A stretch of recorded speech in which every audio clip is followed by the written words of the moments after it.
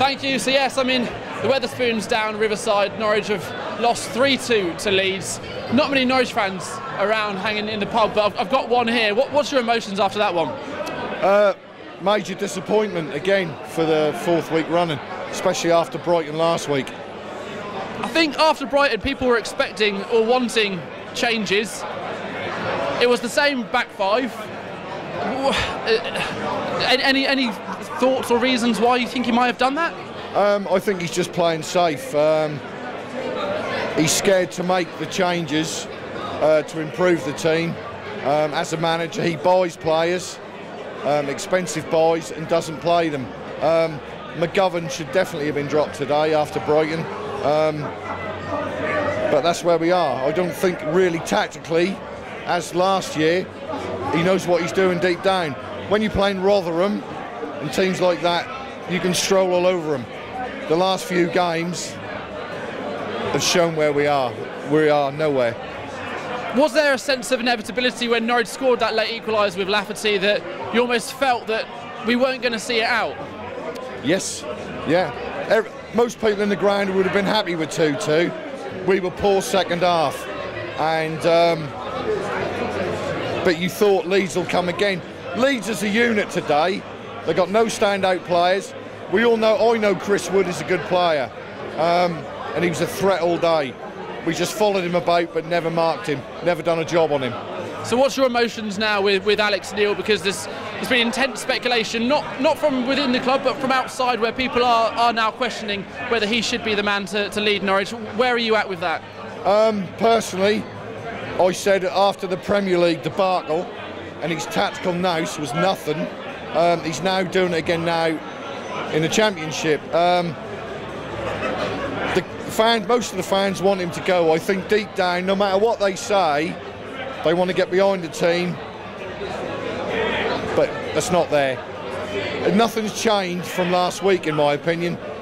The back four is like the Keystone Cops, and with the keeper as well, who's 5'0", that doesn't help. Okay, well, thank you ever so much for speaking to me. I appreciate not the easiest of evenings. It's not an easy evening, but thank you very much. Thank you. I'm going to speak to some Leeds United fans now. Hello, yeah, it's all right, guys. How are we? I presume you're the happy bunch, aren't you, tonight? Just slightly, pal. Just slightly. But come here today, I'd have been happy with a point. Personally, happy with a point today. We've got 3 points. Chuffed to bits. Absolutely chuffed to bits. And to be fair, I thought we were well worth it. I thought maybe it's 2-0 first half, end of first half. I thought we bossed game from start to finish, other than probably 10-15 minutes when Norwich scored. And then we're a bit under weather like, but other than that, yeah, absolutely chuffed to bits. To come here and get 3 points, that's big for Leeds, that, big. Is that how you see it as well? That's a big 3 points? Yeah. Momentum with Leeds. Norwich got obviously battered at Brighton last week, and then we done them with 10 men week before in the League Cup. I don't know where they go from here. Leeds, momentum's with Leeds. Buzzing. Did Norwich look like a team shot of confidence? Because it's 4 or 5 games now with no win, and there is now pressure building. I think vast majority of football supporters would have tipped Geordies and Norwich to get automatic promotion. They've got the money. To be fair, they've got the players. I hate to say it, you're missing a certain Leeds lad called Johnny Howson, and you know he's massive at middle of the park for me, for Norwich. He's out injured, he's struggling. What that dressing room's like, I don't really know, but they look short on confidence. Like Leeds were 100% for me the best team today. They were the best team. And for Leeds, it was a relatively slow start, wasn't it, to the season? But really picking up now under Gary Monk. Where do you reckon they can finish this year?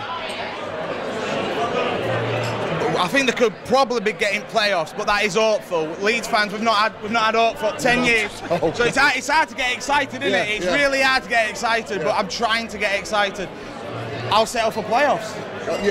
I will. So you just know there's going to be someone going to trip you up right corner, because that's what Leeds do. They build up and build up and build up.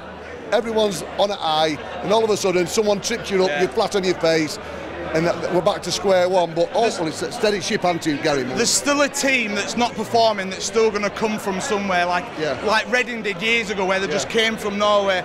There's still a team out there that might be, I don't know, but Newcastle have won it. Bookies might as well pay out now. But us in playoffs, Gary Monk's the man.